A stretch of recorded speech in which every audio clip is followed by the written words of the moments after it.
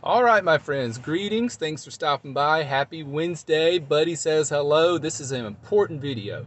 So important that we had to get Buddy out to help us with it. This is going to cover things like street address, banking, taxes, vehicle registration, license plates for your van.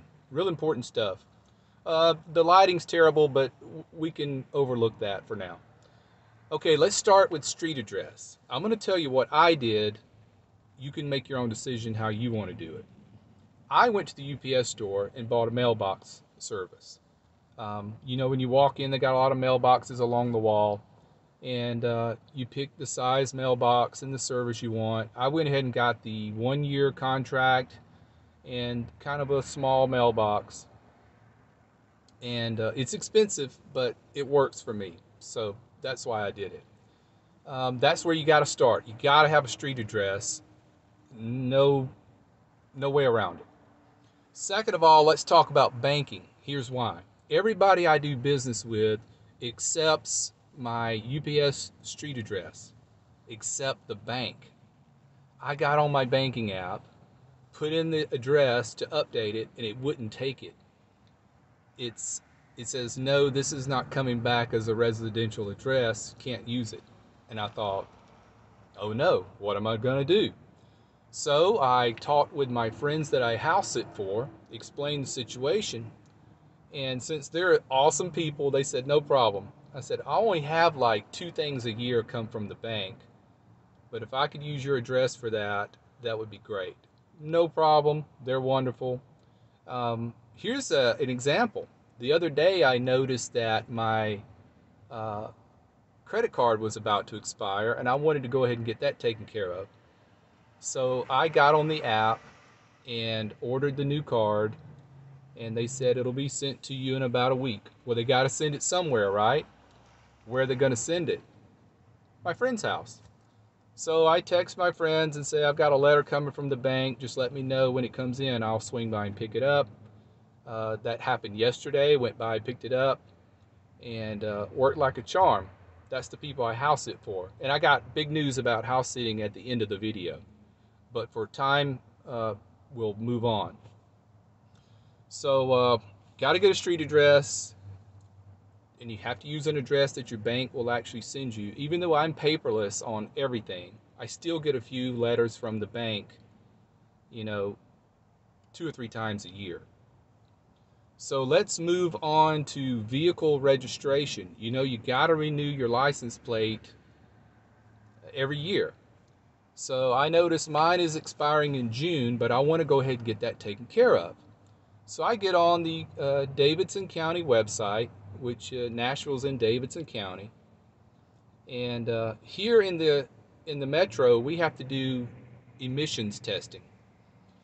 And you got to go get your vehicle inspected every year before you can renew your license. It's a hassle, and you don't want to be 2,000 miles away when that comes due. You got to do it or you can't renew your license plate. So I get on the website, and turns out I can only do it 90 days in advance. So I got to wait almost another month before I can do that.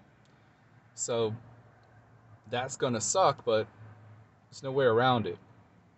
So at least they accept my UPS store address, though. Everybody does, except the bank for some odd reason. All right, let's keep moving on. We're trying to cover a lot in a short time because I know you got things to do. Let's see, next thing would be taxes. It's tax time. I just did my taxes. I have 2 sources of income. My job, which sends me a W-2 form. Well, that's easy. And then I have YouTube ad revenue now. So you have to report that because Google, which owns YouTube, will send you a 1099 showing what you made and what taxes were withheld. They don't withhold tax. That's your responsibility to pay all that.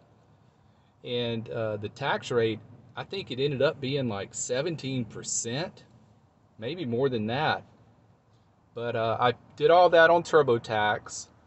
And since my taxes are a little more complicated now, I had to upgrade to the paid TurboTax service, which is another $40.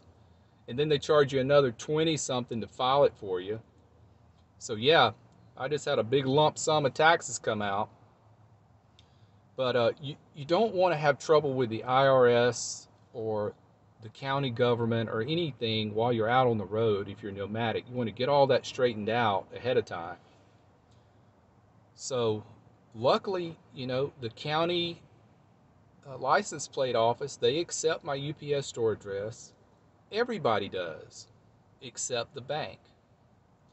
So I want you to know ahead of time, it's possible your bank's not going to accept your UPS store address. If you have a friend or relative that'll just let you use their address, then you got it made. Problem is, if you get mail and you're 1,000 miles away, are they going to take time to send it to you? And then that brings you up to general delivery at the post office. Let's say you're in Arizona and you're using an address in Tennessee. You're going to have to go to your local post office in Arizona and see if they accept general delivery. If they do, just have your stuff sent there. And with a UPS store account, they will forward your mail anywhere you are in the country. So that's a good service. I'm going to keep my residence in Tennessee. There's one main reason is Tennessee is income tax free. There's only a handful of those states left. Let's see, it's Tennessee, Texas, Nevada, Florida, and maybe South Dakota. If I ever change residences, I'll probably pick Nevada because I've seen Bob Wells explain how to do that. But for now, I'm established here in Tennessee. Got my driver's license, car registration, everything here in Tennessee, income tax free. And why mix it up, All right, I gotta take a break, gather my thoughts, be right back. All right, so I think we've covered most everything. Here's some news on the house sitting. So when I went over to get my mail, they said, we're gonna be out of town for about a month. You still gonna watch the place? Whole month. That'll start in about 5 days. It'll either be this weekend or Tuesday. They don't know yet. But they'll be gone until probably the first week of April. So that's going to be a great, much needed time. I can use their driveway and their garage to do some things I need to get squared away on the van. And I've got a whole month where I don't have to rush. It's a great resource to have, and they're great friends to have. They really are. All right, guys, so we wrapped this up in less than 10 minutes. Unbelievable. We have time to recap, but I can't really think of anything right now off the top of my head that I missed. Sorry for the bad lighting and the weird camera angle, but you understand I've got a limited time at my lunch break. I had to get this video in. And as always, I appreciate your time and you stopping by. Take care, be well, smash the bell.